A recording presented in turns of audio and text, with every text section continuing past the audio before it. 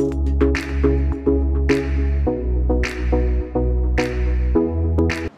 everyone, Sid here, back again with another video. In this video I am going to discuss about Laravel 8 form validation. So look here, I have this form right now. We have two fields here, first for the title and second for the description area. Okay, so now I am going to show you if any kind of text, suppose I am going to put single, and here I don't want to just leave it here. Okay, unique. So I am using two basically here. Form is required and minimum max something. Okay, and here is required value only. So in body also we can put like this one, so minimum maximum. So suppose here the minimum maximum something, so both have the minimum value is 5. So let's check again. So I'm going to remove this one. Again I'm going to click here, the title and body both is required, so I'm going to put here 1 or 2 something, here again 1 or 2 something. Then look, title must be the 5 character. Okay, so now here title also is a must, is a 5 character. Okay, so now we need to put here also, we have here description. Suppose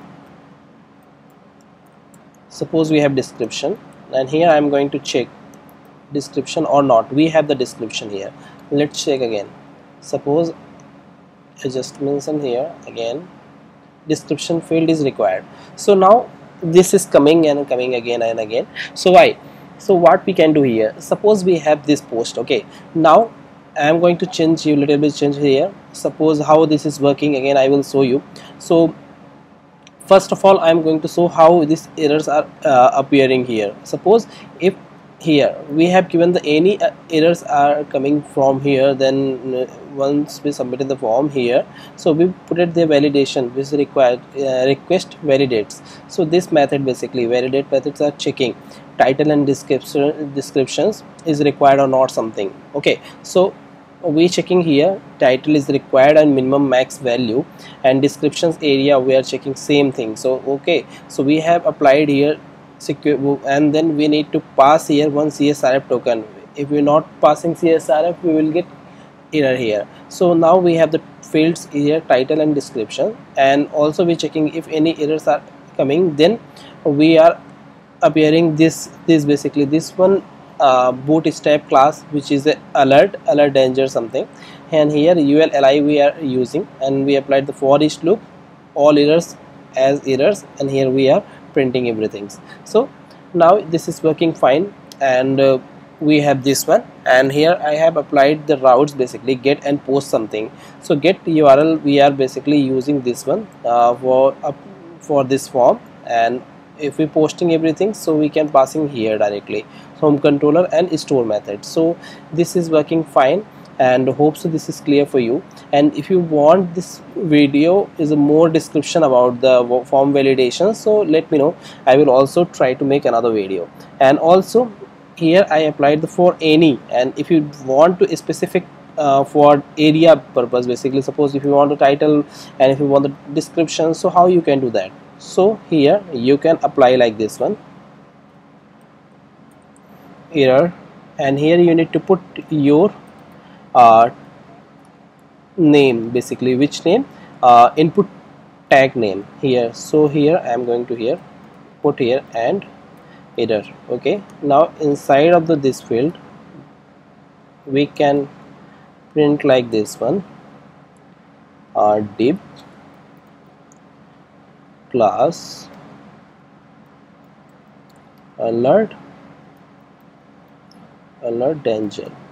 So this class is basically bootstrap class. Okay, now inside of this bracket I am going to pass message only. Okay, so if we are appearing a message only, then look what happened. Again I'm going to apply for the title only.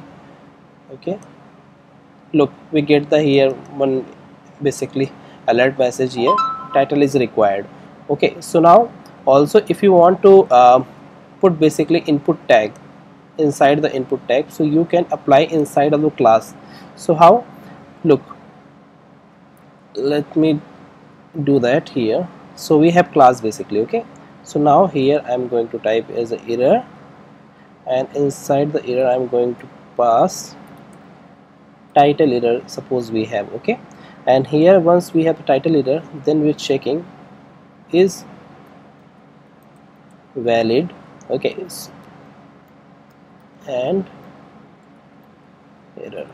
So we have these kind of things. Now what we need to do here, let me refresh the page.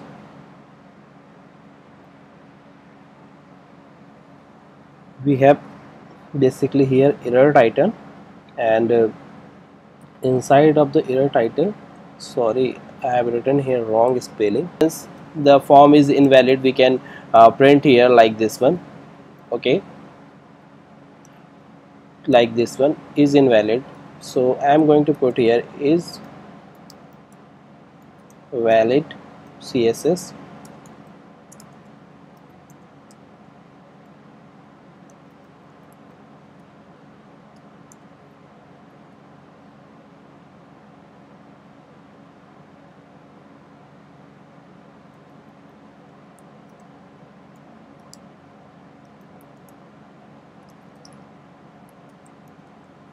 Border to pixel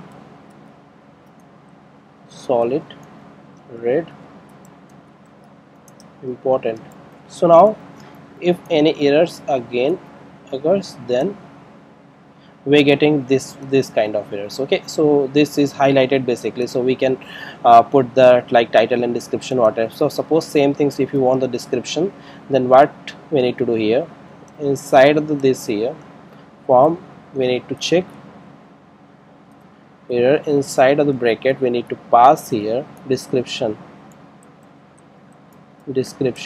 Once we have the put it here description, then we need to check is valid, and again we put here, we need to put here and